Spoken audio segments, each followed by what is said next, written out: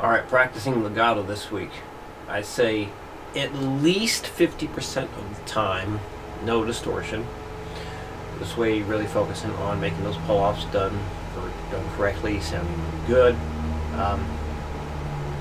Using my Boss multi-effects processor, and I'm having a hard time finding just a straight up clean channel. So this one's got, like, I think a little bit of reverb on it, but it's not too much. So yeah, when you're changing strings and you're going to hit that next set of pull-offs, think of it like you're changing chords. So, you know, when we're like doing power chord stuff, we always get those fingers all down at the same time. So it's the same idea here. In fact, if we need to, one thing I have done with people before is you do some pull-offs,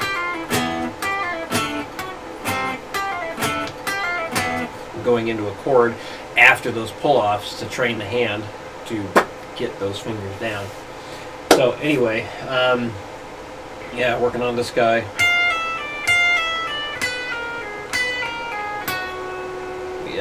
Yeah, pinky will hit that switch there,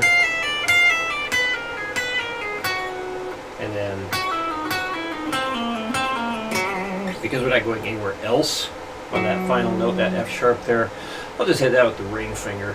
Seems like the most logical choice.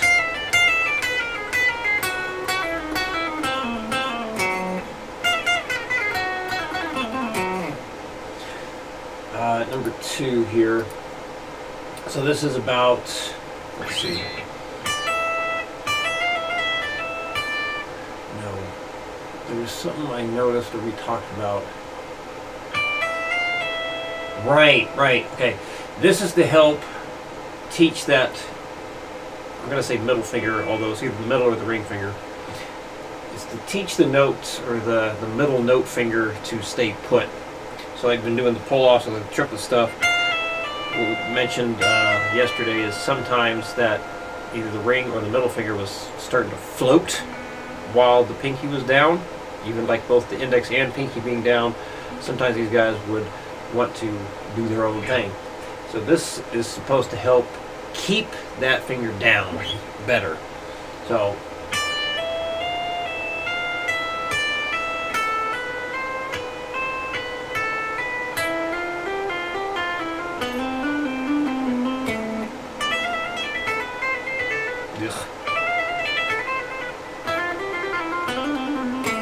yeah, I can't get this one going too fast. I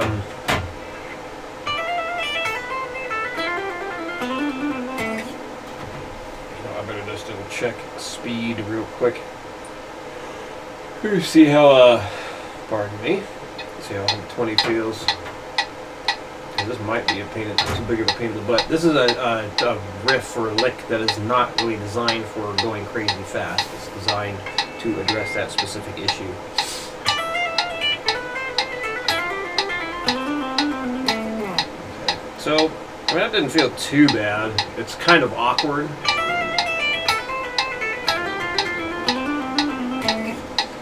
If I tried it at 180, which is like, I guess we could say the shred standard, I don't know if I'll be able to pull it off without being warmed up into it.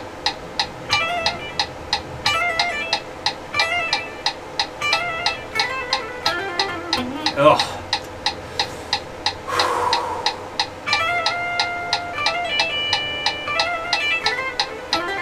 Now, I need to practice it. Yeah, and it's really because of that pinky bouncing around, I think. It makes it really challenging. So, take your time with it, get where you can, and let's see, finished that, and next was, yes, starting the 6 add 9s. So, just like you were doing yesterday, you started with the 6th chord, and then you added the 9. So, yeah, sometimes the 5th interval can be left out, but if you can include it, that would be a good idea. You may have to, like you did here with that D minor 6 add 9, instead of doing it in the open position, you moved up, so this way you had at least 5 strings to play with instead of the 4. So that's something to keep in mind when you have a 4-string chord. You may want to try manipulating a bar chord instead. And yeah, if you feel stumped, like trying to create the new chord working down here, and it's just like, it seems like it's not working, just try it somewhere else, see what you come up with.